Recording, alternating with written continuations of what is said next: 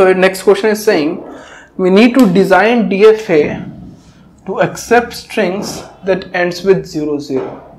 So what are the strings that end with 0 0? If we have single 0 0, it is ending with 0 0. If we have 0 0 0, it is ending with 0 0.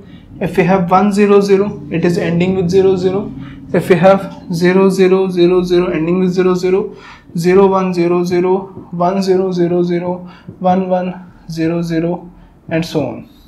So all the strings should end with 0 0. Initially we can have any symbol, we can have 1 or we can have 0. So what we are going to do here is, we are at state A. Because number of zeros, number of ones are 0 here, we need to have at least 2 zeros. We need to have at least 2 zeros. Initially, whatever number of ones we are getting, because we are not counting the number of ones, we are only counting the number of zeros. So as soon as we get 1 0, make a transition from state to state B. Now the number of zeros are 1. As soon as we get one more 0, we make a transition from state B to state D, and we are accepting it because we are assuming that string is ending, right? So, but here in this case, we can have n number of zeros. We can have, see here in this case, we made a transition for 0, but we did not make a transition for 1. So if you get one more 1, if you get 1 here, then we are making a transition from state B to state A. And here, if you are getting any number of zeros, we are staying at state D. If you are getting at least 1 1, then we are making a transition from state D to state A. So how I did it, it is very easy to understand. So let me explain it again. What we are doing is, we are reading a string from left to right, and we are assuming that every time we are reading the string, the end may come. For example, here in this case, if we are reading 1 0, we made a transition from A to B. If you are reading the second 0, we are making a transition from B to D. So we are actually checking what are the number of zeros we are getting. We can have any, we can have nothing before this. For example, if we are having epsilon here, right? Again, you can check by reading the first string. We are assuming that 1 0 is there. By reading the second string, we are assuming that string is ending, and we are at state D. By reading the third 0, it doesn't matter. Why? Because the number of string is still ending with 0 0. So we are staying at state D. If you check this one, the first symbol is 1, so we are staying at state A. Next is for subsequent 0, we make a transition. Now even if you check any random string, for example, if you check this string, from the first 0, we make a transition from A to B, we assume that end is there, but because we are getting a 1, that means the pattern is breaking, we need a 0 0, so again we are coming back to state A. Whenever the pattern is breaking, we are coming back to state A. And again, if you get 0 0, we will end up at state D. In any case, for example, if you have strings like this, 0 0 0 0 1 1 0 1 1 0 0. If you check this string, from all these beginning string, we make a transition from state A to state D. We'll stay at state D here. We'll stay at state D here. As soon as we get a 1, we make a transition from D to A. By looking at a 0, we make a transition from A to B. By looking these two ones, we again staying at state A. By looking at last 2 0, we again make a transition from state A to state D. After reading the complete string, if we are at final states, that means the string is accepted. Therefore, this one is also okay. We have done this. Now let us do the next one. Now the next question is, design a DFA to accept the language L, where L is strings in which A always appears tripled over summation is equal to A comma B. So it is A always appears tripled. That means A should be in consecutive. A should be consecutive triple A. For example, we can have a string. We can have a string which is A. We can have a string which is B, B, or A, B, and so on. See, we are not putting any restriction on number of B's. We are only putting restriction on number of A's. They are saying whenever there should be A, whenever there will be A will always be tripled. That means there will be 3 consecutive A. If you are not getting 3 consecutive A, then the string should not be accepted. Okay, we can have any number of B's, but we cannot have B like this. ABA, this is not allowed. Why? Because in this case we are breaking the pattern. Every A should be consecutive. Okay, so initially we are at state A.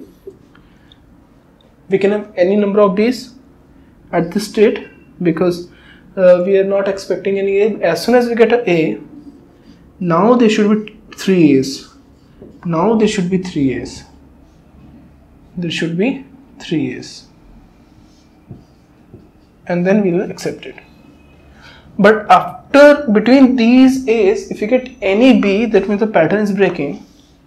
So we should not accept it. We should reject everything. If you get any B in middle, we should reject it. But after this AAA, we can again have any number of B's. So we can again have any number of B's. Okay. And because initially it is allowed, because initially number of B's are even and it is allowed. Okay. You can further minimize it. What you can do here is you can make it like this. Initial state is A. Initial state is A. We can have any number of B's in beginning. As soon as we get one A, then we should get 3 A's. C again. If we are getting 3 A's, again we are state A.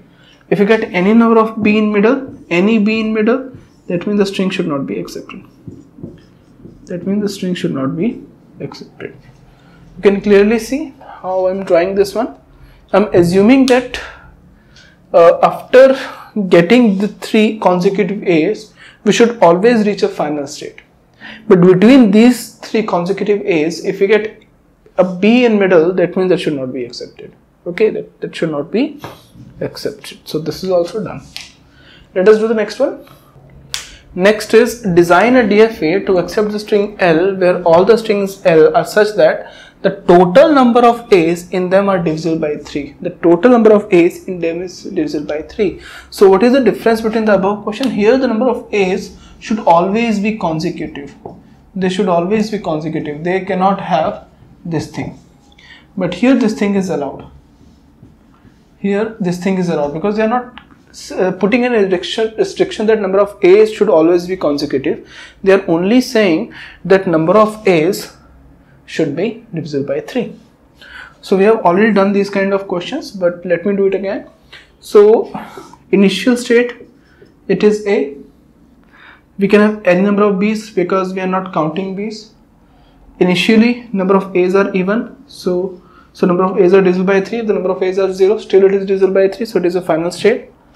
As soon as we get a, now if we get 3 A's, then only we should reach here, because after 3 A's it should be counting of 3. For example, 0 A's, again 3 A's, again 6 A's, again 9 A's, and so on. As soon as we get number of A's which are divisible by 3, we should reach the state. And in middle we can have any number of B's. In middle we can have any number of B's because we are not putting any restriction on number of B's. We are only saying that we should reach the final state only if we get number of A's which are divisible by 3. For example, 0 is 1, 2, 3, 4, 5, 6, 7, 8, 9, 10, 11, 12. 3 A's. Okay. And the last one is construct a DFA which accepts the string on 0, 1 except those containing the substring 101. That means if 101 is there, it should not be accepted. If 101 as a substring is there, it should not be accepted. Okay. So initially we are at state A. It should be accepted because initially number of A's and number of B's are zeros, right? So we can have, number of zeros and number of ones are zeros. We can have any number of 0 in beginning. As soon as we get 1, I will assume that this pattern will start. And if we get again 1, 0, again if we get 1, then it should not be accepted. Anything else other than it should be accepted, right? After this, anything you can get 0 or 1, it should never be accepted. This is state B, this is state C, and this is state D. Here we can have any number of 1s, will always stay there. We can have any number of zeros, so we can have any number of 1s. Again, if you get a 0 here, that means the pattern is breaking. if we again get 1 0 0, again we are looking for 1 0 1, and this should be accepted. Like fine, this is fine. So what we are doing here is we'll assume that we'll get this 1 0 1. We're assuming that we are getting this 1 0 1 1 0 1, and if you are not having this 1 0 1, we are again going back to state A. See, this is very simple to understand. I think after doing so many questions, I don't need to explain what I have done here. But if you feel any problem, just let me know, because this DFA is explaining itself. If you feel that I need to explain this more, just let me know in the comment section. I will reply, or I will make a video for this. Okay, so let us move on to the next questions now.